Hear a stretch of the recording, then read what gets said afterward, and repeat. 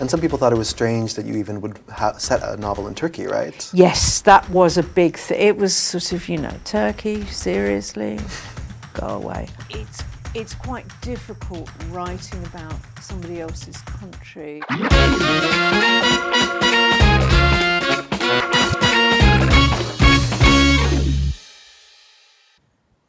Welcome to Pop and Politics. I'm your host, Kenan Behzat Sharpe. Each week on the show, we host a writer, director, artist, or other creative worker in Turkey, and today we are joined by Barbara Nadel. She is an award-winning English crime writer. Many of her books are set in Turkey and others in London. She is best known for her series set in 20th century Istanbul, the Çetin İkmen novels. Following a chain-smoking and hard-drinking detective on the Istanbul police force, the İkmen novels have been translated into Turkish and German. The novels are currently being adapted for television, with acclaimed Turkish actor Haluk Bilginer starring as İkmen. The series will be released on Paramount Plus's streaming platform. Her second crime series, set in the East End of London during the Blitz, features undertaker Francis Hancock. With 2012's A Private Business, she started a new series set in modern-day London. These books focus on private investigator Lee Arnold and his Muslim assistant Mumtaz Hakim. Herself from London's East End, Nadel also worked as an actress and for the National Health Service as a mental health advocate for the mentally disordered. She now lives in a small village in Essex, just outside London, and continues to visit Turkey frequently, as she has for 30 years. Barbara, welcome to the show. Thank you, Kenan. So I want to ask you, of course, about how you first came to Istanbul. So I know you've been coming since the 70s. And yeah. I read somewhere that you had said, you know, rather than what is sort of exotic about Istanbul, what struck you first is how much it resembled where you're from. Yes, absolutely. And I'm really curious about what Turkey was like in the 70s. Yeah, it was very familiar to me because I come from a part of London that is very crowded. Where I come from, it's always traditionally been very poor. My family were very poor originally, but now it's sort of, it's like Istanbul, it's gentrifying. And so it's quite interesting to see the two places as they develop, you know. There are places here like Cihangir, you know. When I first came here, that was just, you know, poor people lived there. And it was, I wouldn't say it was a completely different place because even then, it was the late 70s. So even then, it was quite kind of bohemian. Unlike London, the part of London that I'm from, the East End, that has recently become bohemian because I think, you know, somebody saw an opportunity, all these kind of big properties that nobody wanted really. Let's convert them into flats and put some cafes in and make the whole thing boho and sell lots of vintage clothes in the shops. A bit like Cihangir. Yeah, definitely. Very much so. But yeah, and it was, I really kind of resonate with Orhan Pamuk wrote a book, Istanbul, and he talked about the city in black and white. And I do remember that. It was very kind of monochrome. And I think that was one of the things that resonated with me between the two cities. London was like that. It was very monochrome. The difference here, I think, was that you could see so much beauty underneath that. Whereas in London, probably because of too much familiarity, I couldn't really see that. But here, there was always sort of the promise of something amazing underneath the soot. So yeah, it's changed hugely. And of course the population, which I think was about 5 million then. So it's at least tripled since then. Yeah. Well, and London hasn't, actually. I think we're about between 8 and 9 million, but that was the same when I was a child. It's just that different people have moved. You know, there's been sort of people moving out, different people have moved in, but the population's pretty stable there. I don't really know why. Yeah. So you mentioned your background. Something I'm curious about is, you talk about growing up working class and the part of London that you're from. I'm curious how that fits into your novels, the sort of subjects you choose or the characters. Yeah, I mean, I don't think you kind of lose that empathy for ordinary people. Well, some people do. Some people do. I won't go into that. But, you know, a lot of us, you don't actually want to lose touch with that. I still live in a largely working class area. Having said that, it's one of these places, and again, you know, there are references here with Turkey as well. It's still a working class area, but if you want to buy property there, you need very, very deep pockets. And it's, you know, the same problems that were happening in my childhood are still there. They're just covered up a bit more now. I like to explore those sort of characters. I like to explore ordinary people's issues, although it might in the book sometimes come out as somewhat bizarre. But actually, you know, having worked in psychiatric institutions, I can tell you, and worked with a lot of, you know, disordered families where not the mental disorder, but the deprivation goes down many, many generations. And I feel very strongly about that because we never get to the bottom of that. You know, it's only, my father used to say, the only way out is education, which is the way I got out, if you like. But even that now is more problematic. It costs more. And I think a lot of people have this impression that there are other ways that you can earn lots and lots of money. Well, of course there are, but not everybody can be, you know, a reality TV star, however much they may want to be. Yeah. Another aspect of your books that's really interesting is how multicultural your portrayal of Istanbul is. So you have, you know, Armenian characters, Greek characters, Albanian, Roma, etc. What led you to emphasize this part of the city? What interests you about that? I think I was drawn to those parts of the city because of where I come from. Because, you know, I grew up with all different types of people. In my own self, I am multicultural. So I think you're drawn to those sort of people and those places, and you tend to go to, like, you know, for instance, an Armenian church. You tend to go there because you're kind of drawn to it because it's a bit on the outside. Having said that, a lot of the characters are ordinary Turkish people as well.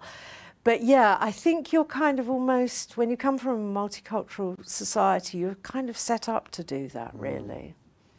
Yeah. And it's interesting, too, thinking about your first novel came out, you wrote it in the early 90s, right? And it came out in 1999. It's very difficult. I mean, I'm sure this applies in almost every country that has a sizable publishing industry. If you don't know anything, and you don't know anybody, it's quite difficult because you do make sort of really silly mistakes to start off with. I mean, I knew absolutely nothing. I knew absolutely nobody. And it's quite intimidating because, of course, overlaid on all these, you know, I don't know what the hell I'm doing. And this is a completely new industry. I'm just somebody who works in a hospital. Is also the class system in the UK. So immediately, you know, however much I may try to change the way I speak, they know, you know, people know that I'm not one of them because the voice gives it away. And so, I mean, I did lots of stupid stuff. Like, I thought, oh, this book is brilliant. You know, I'm Marcel Proust. And just sent it to random publishers. And who, of course, sent it back and said, this is what? You know, didn't even read it. And some people thought it was strange that you even would set a novel in Turkey, right? Yes, that was a big thing. It was sort of, you know, Turkey, seriously? Go away. But then things changed during the course of the 90s. And I'd learned by that time that, you know, there were people called agents. Mm-hmm. So I thought, well, instead of trying to... Because, I mean, everything that I do, I should explain, is driven by necessity. What originally it was. And, you know, because both my husband and myself come from working class backgrounds. You know, we've been sort of in and out of work. We've been ducking and diving to keep going and over the years. And he had another of these occasions where he was out of work. And so we were trying to live on a salary, my salary, which was just from the NHS, which was just pathetic. And this book that I'd written to sort of amuse myself, I thought, well, I better get it out there, you know, because then I might get some money for it, because that's always, unfortunately, been the driver, you know. And as I say, I did get this agent who said, well, I don't know, it's quite good, I like it, it's unusual, you know, but I don't know whether I can do anything with it. But she did. And then it continued. I mean, how many of the Çetinİkmen novels do you have? 25. It's incredible. Yeah. Yeah, it has. But I think that also goes along with more people coming to Turkey. So, you know, there was more of a market by that time. Often it's to do with, you know, so many of these things are to do with chance. It's finding the right desk for this thing to land on, you know, because you'll get a lot of people who, you know, editors and what have you, they won't even look. And it's also timing. Mm-hmm. And more people were coming here from the West by that time. You know, I mean, people have always come here, but not kind of mass tourism, I don't think. It was more along the lines of sort of travellers, if you like, backpackers going to India to find themselves and discovering something else, generally. Have you ever had conflicts with your publisher about how they think, you know, Westerners want Turkey to be portrayed versus how you see it? I remember you saying once that they wanted more mosques and things like that in the stories versus the modern Istanbul you know. Yes. Are there ever conflicts about that stuff? Not really. They do tend to leave that to me. I mean, I think sometimes it's sort of... there was a thing, because I've written a couple of books that were not in Istanbul, because I genuinely thought, you know, people will be interested, Cappadocia particularly, you know, but it was...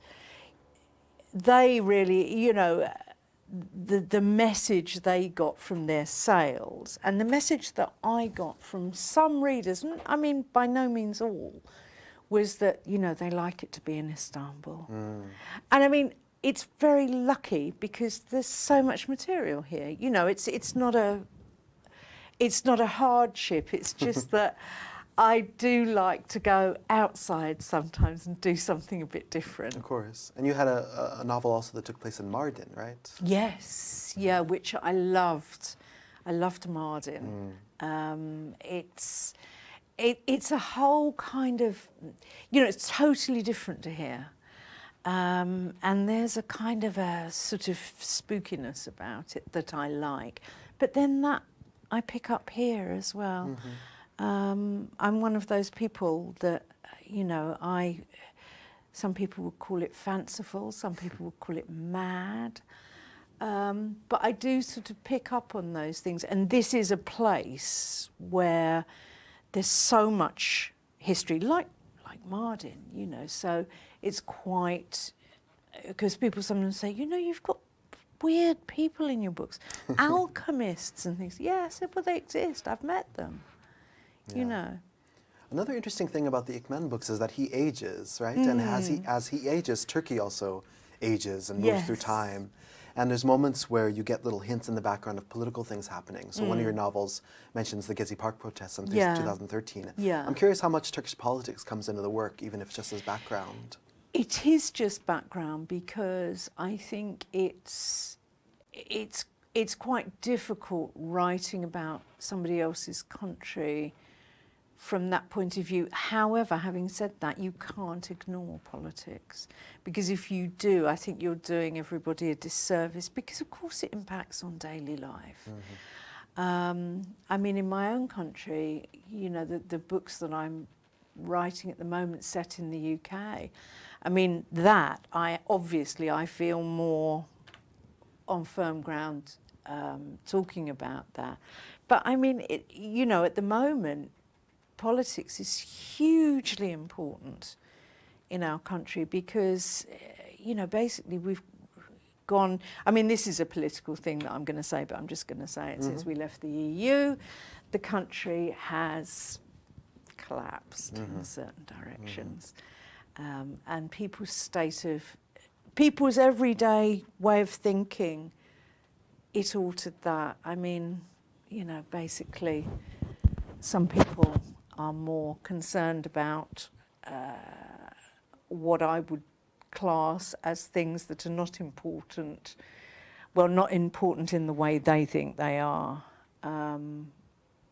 to, you know, a country that was once, I'm not talking about the empire, I'm talking about just economically in the last 20, 30 years, a country that had quite a bit of clout, with the EU behind it, has now become a bit of a joke. Because certain people found a way of changing people's minds. Of course. In a way that was not helpful. And in some ways that's happened here too. I mean, one thing I thought about with your early novels is the time period in which it was written, when there was still a lot of hope about Turkey joining the EU, and lots of relationships with Europe were getting stronger. Yes. And in some ways I can almost see that optimism reflected in your books, with the multiculturalism and the relationships with Europe. But then of course we live in a really different moment now in Turkey, where if anything it's gotten further away. Yes.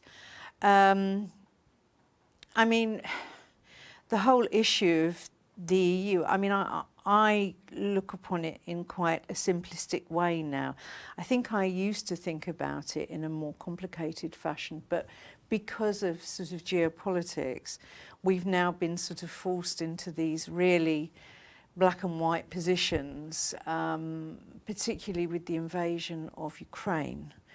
Now Britain is, I know we're still part of NATO, but we are not part of the European Union anymore.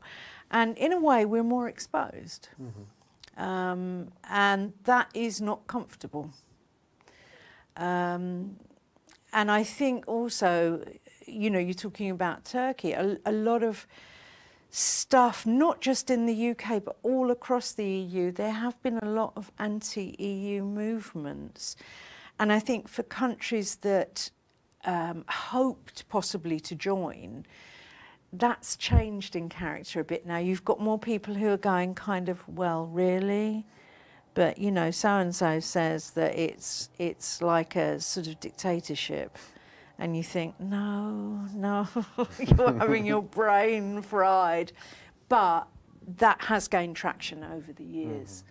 So, and I think, you know, particularly as you say with Turkey, if people manage to convince others that that could be the way it could go, it does take away that optimism, because you think, this club that I've been wanting to join for years, that were really strict and were really, I mean, a lot of the behaviour was not good in terms of Turkey. You know, how many hoops do we have to jump through here? And then, you know, you're getting a message that perhaps this club is not all that it seems anyway. It does kind of take your legs away a bit. It's like, what now? Returning to literature, I know you talked about when you first wrote your first novel, there wasn't much crime fiction set in Turkey. No. But I think it's grown a lot since then. What's the scene like here? Are there Turkish detective writers that you read and enjoy? Yes, I mean, there's more what we would call literary fiction coming out of here, but there are crime novels coming through. Ahmed Umit, I think. I interviewed him in London, actually, some years ago at the London Book Fair. Yeah, I mean, there is stuff coming through. But there is a sort of literary kind of, you know, it borders on crime fiction. Yeah. You can take that step. I mean, I would say that some of Elif Shafak's stuff is actually crime, but it's literary as well. Or Orhan Pamuk is like that as well with the Black Book. Yes, absolutely. Yeah. No, it's grown hugely here, and I think it's really encouraging. You know, because, and I think people here read more now than they did possibly in previous years. There seems to be more interest. And last of all, I have to ask you about the adaptation of the, of the Ikmen.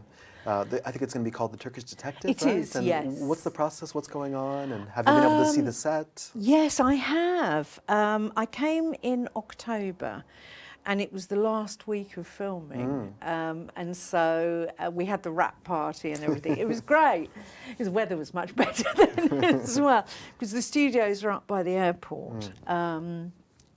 Huge. I mean, I knew that Turkey had a big film and TV, very sophisticated film and TV industry, you know, and it's just like, God. I remember going up there, and they were shooting a historical drama on the stage next to ours, and I had a wonderful time because it was, you know, it was an Ottoman thing, and they had horses there as well, which was wonderful because I love horses. But yeah, I went onto the set because it's a sort of it's Paramount. Paramount got together with Miramax. Now they are producing this together with IAPIM. And I mean, it's a complicated thing because I arrived here and there were the English executives, you know, and you're thinking, because of course they've got offices in London, and that's where I originally met them, which was an extraordinary experience because a lot of authors get, you know, you get called into meetings with film people, and the first time it happens, you can't quite believe it, and you, whoa. But when you've done that 10 times, you tend to be a bit sort of cynical. And, you know, oh, it's just another one. And I wasn't, when I went to their offices in London, I wasn't feeling very well. I had the start of flu, actually. And so I'm half asleep, and I get in there, and there's all these people, and it's like, we're really doing it. Wow. You know, and here's a contract, and it's, oh my God, it's so peculiar. But, yeah, I haven't got a date for when it's out yet. It's on Paramount Plus. But it was wonderful because Haluk Bilginer is... He's a fantastic actor, He's fabulous. I mean, I remember him in England when he worked in England for a number of years. But he is the epitome of Çetinİkmen. Yeah, he's perfect for that character. He right? is absolutely perfect. And he's so lovely. He's such a nice person. You know, so there's an old saying, isn't there, don't meet your heroes. And quite often that is very true. But not in this case. He's absolutely loved. The whole cast are just brilliant. And I'm so glad because you get the horrors about things sometimes, you know, because you sort of think, I wonder, because I did actually make suggestions on casting and they did do it. But you often wonder as the author, you think, are they going to do it? Or are we going to get some sort of British star whose stock is really high at the moment? And you think, no, that's so wrong. But you don't know what to say because you haven't got a lot of power in that situation. But you've been happy with the choices? Oh, absolutely, absolutely. And I went onto the set, which was just brilliant. It must be crazy to see your world brought to life, right? It's weird because it's like looking inside your own head. Luckily, because if I'd gone onto that, there were two sets that I went onto. One was police station and the other one was Ikmen's apartment. And that was, you know, the attention to detail was just incredible. Family photographs little knickknacks and things, and it was just how I had imagined it. You know, it's a bit chaotic, and there was a scene when everybody was in that household. They were having dinner with Suleiman, who is the sort of sidekick, if you like. And everybody's talking at once, everybody's grabbing food, you know, and it was just so right. And they ad-libbed it, which really worked. I mean, it takes a level of skill to do that. But it just worked, and it was all done in one take. And you think, wow, these people are brilliant. And of course, some of them, the actors playing his children, very young as well, and yet they just did this thing, you know. They all had this meal and just talked about their day and the rubbish that we all talk over the dinner table, you know. But when you plan to do that, it's a different thing. Mm-hmm. Well, I'm excited to see it, definitely. I can't wait for it to come out. Yeah. I mean, we saw at the wrap party, apparently they sent some footage back to London, and then there was like a big screen. We were outside, and they had sort of put together a kind of rough and ready trailer, and it looked brilliant. I mean, I'm sure it's a lot more polished now, but it looked exciting. It looked interesting. Fantastic, yeah. Well, thanks so much for coming on the show, Barbara. Thank you for inviting me. It was a pleasure to talk with you. And you, thank you.